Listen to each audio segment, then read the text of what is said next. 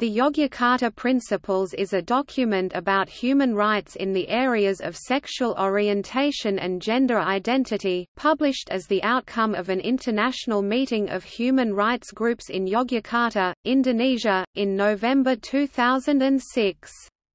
The principles were supplemented in 2017, expanding to include new grounds of gender expression and sex characteristics, and a number of new principles.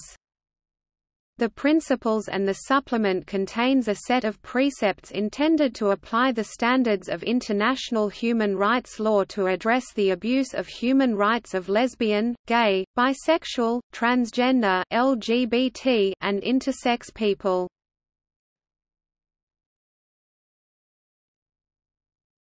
Topic: Versions of the Principles. The original 2007 Principles. The Principles themselves are a lengthy document addressing legal matters. A website established to hold the principles and make them accessible has an overview of the principles, reproduced here in full. Preamble. The preamble acknowledges human rights violations based on sexual orientation and gender identity, which undermine the integrity and dignity, establishes the relevant legal framework, and provides definitions of key terms. Rights to universal enjoyment of human rights, non-discrimination and recognition before the law. Principles 1–3 set out the principles of the universality of human rights and their application to all persons without discrimination, as well as the right of all people to recognition as a person before the law without sex reassignment surgery or sterilization. Example: laws criminalizing homosexuality violate the international right to non-discrimination decision of the UN Human Rights Committee. Rights to human and personal security. Principles 4–11 address fundamental rights to life, freedom from violence and torture, privacy, access to justice and freedom from arbitrary detention, and human trafficking. Examples: the death penalty continues to be applied for consensual adult sexual activity between persons of the same sex, despite UN resolutions emphasizing that the death penalty may not be imposed for sexual relations between consenting adults. 11 men were arrested in a gay bar and held in custody for over a year. The UN Working Group on Arbitrary Detention concluded that the men were detained in violation of international law, noting with concern that one of the prisoners died as a result of his arbitrary detention.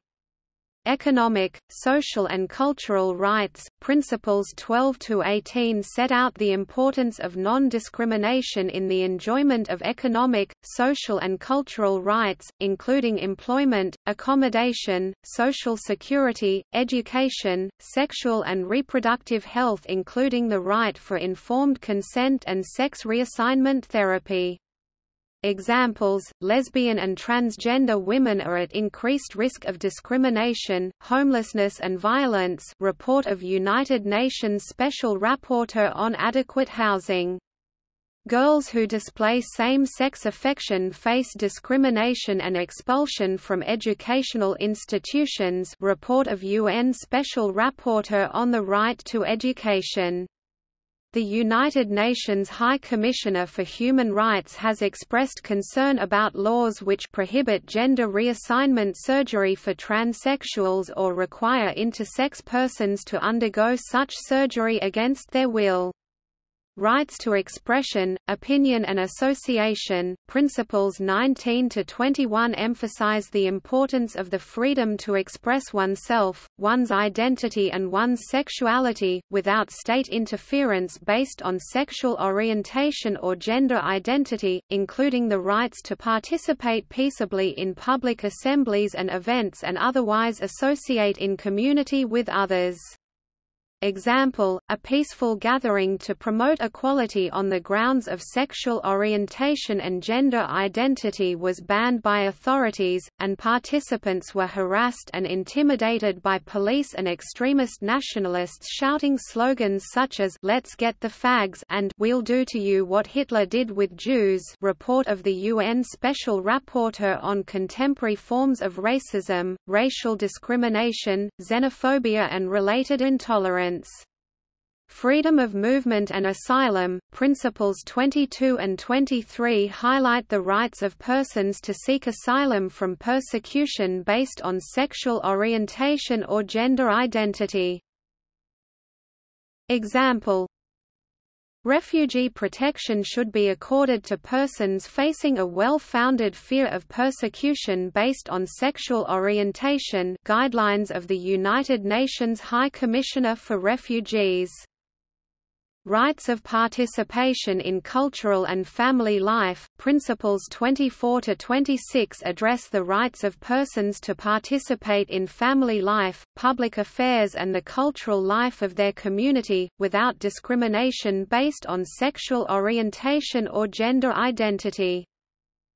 Example: states have an obligation not to discriminate between different sex and same-sex relationships in allocating partnership benefits such as survivors' pensions. Decision of the UN Human Rights Committee. Rights of human rights defenders, Principle 27 recognizes the right to defend and promote human rights without discrimination based on sexual orientation and gender identity, and the obligation of states to ensure the protection of human rights defenders working in these areas. Examples: human rights defenders working on sexual orientation and gender identity issues in countries and regions around the world have been threatened, had their houses and offices raided, they have been attacked, tortured, sexually abused, tormented by regular death threats and even killed. A major concern in this regard is an almost complete lack of seriousness with which such cases are treated by the concerned authorities. Report of the Special Representative of the UN Secretary-General on Human Rights Defenders. Rights of redress and accountability, Principles 28 and 29 affirm the importance of holding rights violators accountable, and ensuring appropriate redress for those who face rights violations. Example: the UN High Commissioner for Human Rights has expressed concern about impunity for crimes of violence against LGBT persons, and the responsibility of the state to extend effective protection. The High Commissioner notes that excluding LGBT individuals from these protections clearly violates international human rights law as well as the common standards of humanity that define us all. Additional recommendations. The principles set out 16 additional recommendations to national human rights institutions, professional bodies, funders, NGOs, the High Commissioner for Human Rights, UN agencies, treaty bodies, special procedures, and others. Example: the principles conclude by recognizing the responsibility of a range of actors to promote and protect human rights and to integrate these standards into their work. A joint statement delivered at the United Nations Human Rights Council by 54 states from 4 of the 5 UN regions on 1 December 2006, for example, urges the Human Rights Council to pay due attention to human rights violations based on sexual orientation and gender identity, and commends the work of civil society in this area, and calls upon all special procedures and treaty bodies to continue to integrate consideration of human rights violations based on sexual orientation and gender identity within their relevant mandates. As this statement recognizes, and the Yogyakarta Principles affirm, effective human rights protection truly is the responsibility of all.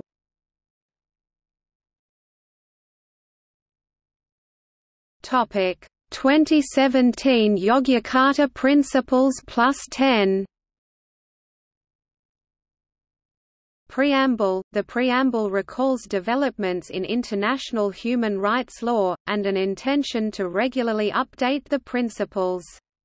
It defines gender expression and sex characteristics, applies these grounds to the original principles, recognizes the intersectionality of the grounds adopted in the principles, and their intersectionality with other grounds. The rights to state protection. Principle 30 recognizes the right to state protection from violence, discrimination and harm, including the exercise of due diligence in prevention, investigation, prosecution and remedies. The right to legal recognition. Principle 31 calls for a right to legal recognition without reference to sex, gender, sexual orientation, gender identity, gender expression or sex characteristics, ending the superfluous inclusion of such information in identification documents. The right to bodily and mental integrity. Principle 32 recognizes a right to bodily and mental integrity, autonomy and self-determination, including a freedom from torture and ill treatment. It calls for no one to be subjected to invasive or irreversible medical procedures to modify sex characteristics without their consent unless necessary to prevent urgent and serious harm. The right to freedom from criminalization and sanction. Principle 33 recognizes a right to freedom from indirect or direct criminalization or sanction, including in customary, religious, public decency, vagrancy, sodomy and propaganda laws. The right to protection from poverty. Principle 34 calls for the right to protection from poverty and social exclusion. The right to sanitation. Principle 35 calls on a right to safe and equitable access to sanitation and hygiene facilities. The right to the enjoyment of human rights in relation to information and communication technologies. Principle 36 calls for the same protection of rights online as offline. The right to truth. Principle 37 calls for the right to know the truth about human rights violations, including investigation and reparation unlimited by statutes of limitations, and including access to medical records. The right to practice, protect, preserve and revive cultural diversity. Principle 38 calls on the right to practice and manifest cultural diversity. Additional state obligations. The YP+10 set out a range of additional obligations for states, including in relation to HIV status, access to sport, combating discrimination in prenatal selection and genetic modification technologies, detention and asylum, education, the right to health, and freedom of peaceful assembly and association. Additional recommendations. The principles also set out recommendations for national human rights institutions and sporting organizations.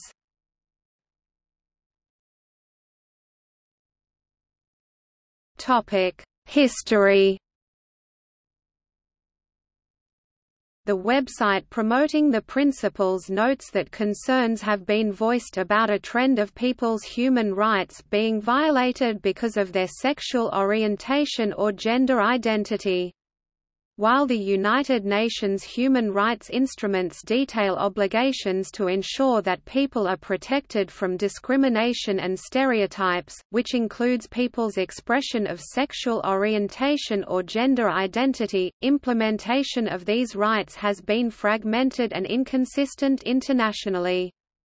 The principles aim to provide a consistent understanding about application of international human rights law in relation to sexual orientation and gender identity. The Yogyakarta Principles were developed at a meeting of the International Commission of Jurists, the International Service for Human Rights, and human rights experts from around the world at Gadjah Mada University on Java from 6 to 9 November 2006.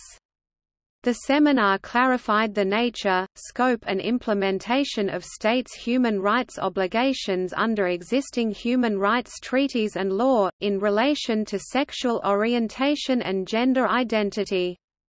The principles that developed out of this meeting were adopted by human rights experts from around the world, and included judges, academics, a former UN High Commissioner for Human Rights, NGOs and others.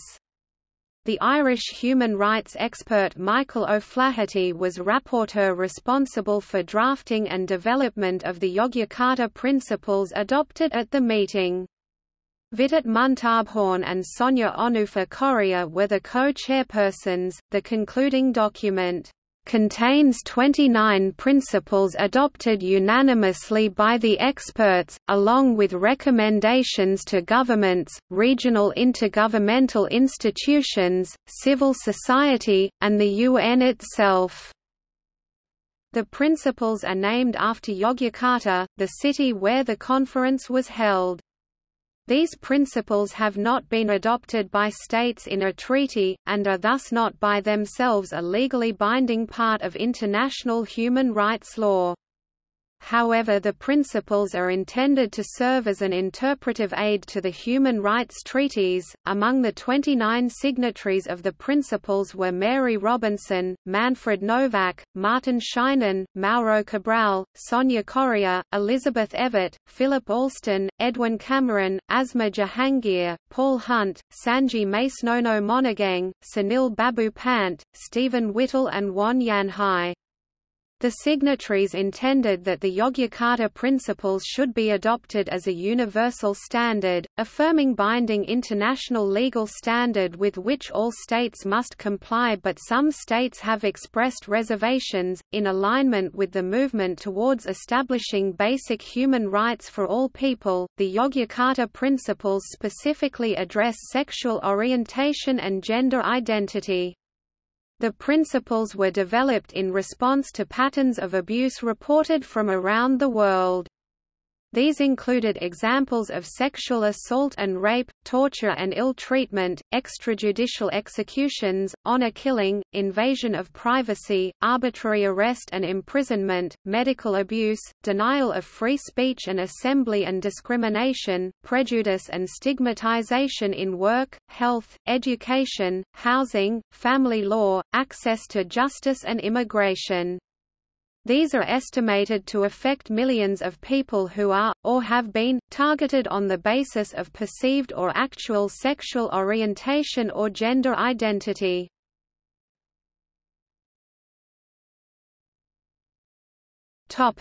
Launch.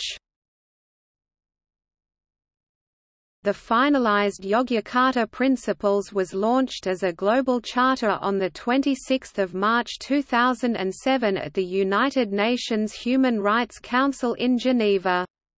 Michael O'Flaherty spoke at the International Lesbian and Gay Association conference in Lithuania on 27 October 2007. He explained that, "All human rights belong to all of us. We have human rights because we exist, not because we are gay or straight and irrespective of our gender identities." But that in many situations these human rights are not respected or realized, and that, "The Yogyakarta Principles is to redress that situation."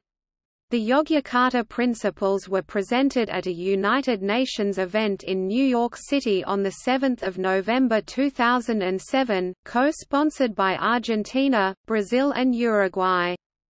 Human Rights Watch explained that the first step towards this would be the decriminalization of homosexuality in 77 countries that still carry legal penalties for people in same-sex relationships, and repeal of the death penalty in the 7 countries that still have the death penalty for such sexual practice.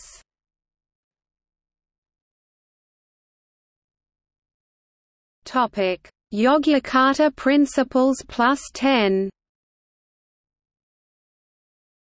On 10 November 2017, the Yogyakarta Principles +10, the YP+10, to the supplement the Principles, formerly as Additional Principles and State Obligation on the Application of International Human Rights Law in Relation to Sexual Orientation, Gender Expression and Sex Characteristics to complement the Yogyakarta Principles, emerged from the intersection of the developments in international human rights law with the emerging understanding of violations suffered by person on ground of sexual orientation and gender identity and the recognition of the district and intersectional grounds of gender expression and sex characteristics. The update was drafted by a committee of Mauro Cabral Greenspan, Morgan Carpenter, Julia Ehrt, Scheherazade Kara, Arvind Narain, Pooja Patel, Chris Sidoti and Monica Tabingwa. Signatories additionally include Philip Alston, Edwin Cameron, Kamala Chandrakirana, Sonia Onufa Correa, David Kay, Maina Kiari, Victor Madrigal Borloz, Sanji Maisnono Monageng, Vitat Muntabhorn, Sunil Pant, Danius Puras, Ajit Prakash Shah, Sylvia Tamali, Franz Viljoen, and Kimberly Zieselman.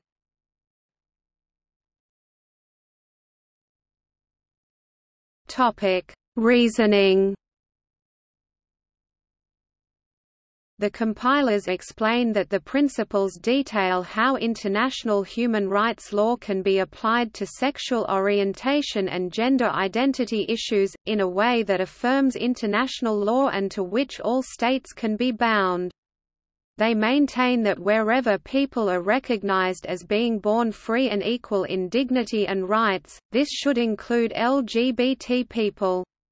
They argue that human rights standards can be interpreted in terms of sexual orientation and gender identity when they touch on issues of torture and violence, extrajudicial execution, access to justice, privacy, freedom from discrimination, freedom of expression and assembly, access to employment, health care, education, and immigration and refugee issues.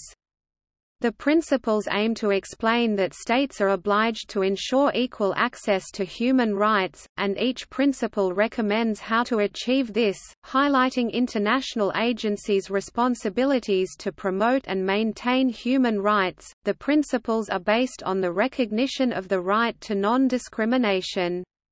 The Committee on Economic, Social and Cultural Rights (CESCR) has dealt with these matters in its general comments, the interpretative texts it issues to explicate the full meaning of the provisions of the International Covenant on Economic, Social and Cultural Rights. In General Comments Nos. 18 of 2005 on the right to work, 15 of 2002 on the right to water, and 14 of 2000 on the right to the highest attainable standard of health, it indicated that the Covenant prescribes any discrimination on the basis of, inter alia, sex and sexual orientation that has the intention or effect of nullifying or impairing the equal enjoyment or exercise of the right at issue. The Committee on the Elimination of Discrimination Against Women (CEDAW), notwithstanding that it has not addressed the matter in a general comment or otherwise specified the applicable provisions of the Convention on the Elimination of All Forms of Discrimination Against Women, on a number of occasions has criticized states for discrimination on the basis of sexual orientation. For example, it also addressed the situation in Kyrgyzstan and recommended that, lesbianism be reconceptualized as a sexual orientation and that penalties for its practice be abolished.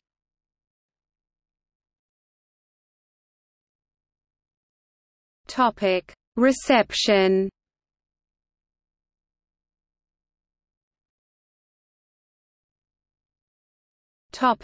United Nations. The principles have never been accepted by the United Nations, and the attempt to make gender identity and sexual orientation new categories of non-discrimination has been repeatedly rejected by the General Assembly, the UN Human Rights Council and other UN bodies. In July 2010, Verna Munoz, United Nations Special Rapporteur on the Right to Education, presented to the United Nations General Assembly an interim report on the human right to comprehensive sexual education, in which he cited the Yogyakarta Principles as a human rights standard. In the ensuing discussion, the majority of General Assembly Third Committee members recommended against adopting the principles. The representative of Malawi, speaking on behalf of all African states, argued that the report reflected an attempt to introduce controversial notions and a disregard to the Code of Conduct for Special Procedures mandate holders as outlined in Human Rights Council Resolution 8 Quarters. She expressed alarm at the reinterpretation of existing human rights instruments, principles and concepts. The report also selectively quoted general comments and country-specific recommendations made by treaty bodies and propagated controversial and unrecognized principles, including the so-called Yogyakarta Principles, to justify his personal opinion. Trinidad and Tobago, on behalf of the Caribbean states members of CARICOM, argued that the Special Rapporteur had chosen to ignore his mandate, as laid down in Human Rights Council Resolution 8 Quarters, and to focus instead on the so-called human right to comprehensive education. Such a right did not exist under any internationally agreed human rights instrument or law, and his attempts to create one far exceeded his mandate and that of the Human Rights Council. The representative of Mauritania, speaking on behalf of the Arab League, said that the Arab states were dismayed and accused the rapporteur of attempting to promote controversial doctrines that did not enjoy universal recognition, and to redefine established concepts of sexual and reproductive health education, or of human rights more broadly. The Russian Federation expressed its disappointment and fundamental disagreement with the report, writing of the rapporteur. As justification for his conclusions, he cited numerous documents which had not been agreed to at the intergovernmental level, and which therefore could not be considered as authoritative expressions of the opinion of the international community. In particular, he referred to the Yogyakarta Principles and also to the International Technical Guidance on Sexuality Education. Implementation of various provisions and recommendations of the latter document would result in criminal prosecution for such criminal offences as corrupting youth.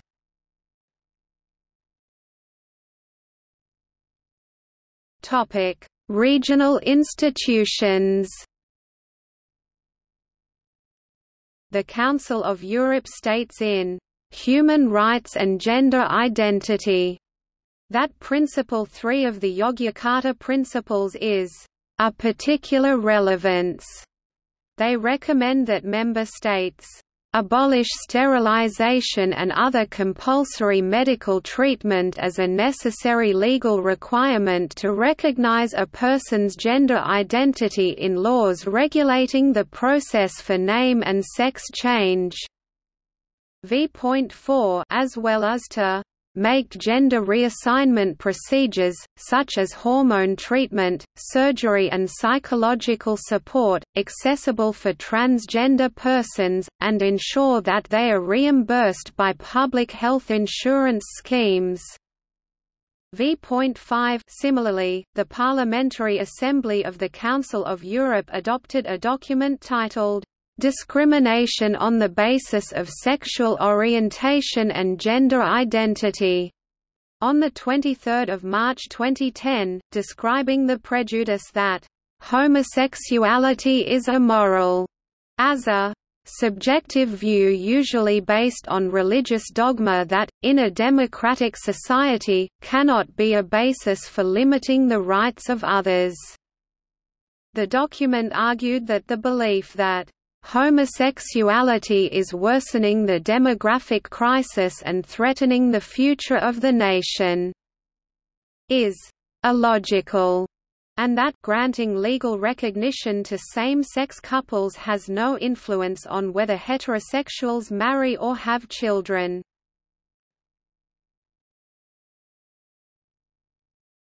Topic: National institutions. However, the principles have been cited by numerous national governments and court judgments. The principles influenced the proposed UN Declaration on Sexual Orientation and Gender Identity in 2008. Human rights and LGBT rights groups took up the principles, and discussion has featured in the gay press, as well as academic papers and textbooks. See bibliography.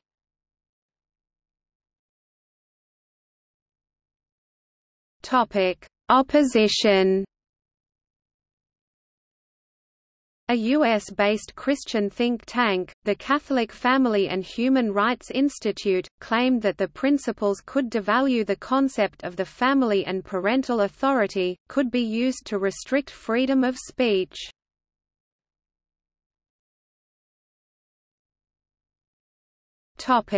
Intersex and the Yogyakarta Principles. The Yogyakarta Principles mention intersex only briefly.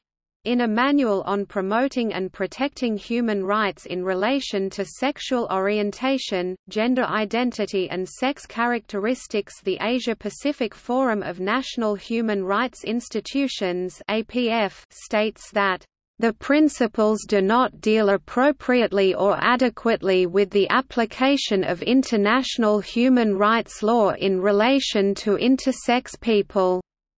They do not specifically distinguish sex characteristics. These issues were addressed in the Yogyakarta Principles +10 update. Boris Dittrich of Human Rights Watch comments that the new update protects intersex children from involuntary modification of their sex characteristics.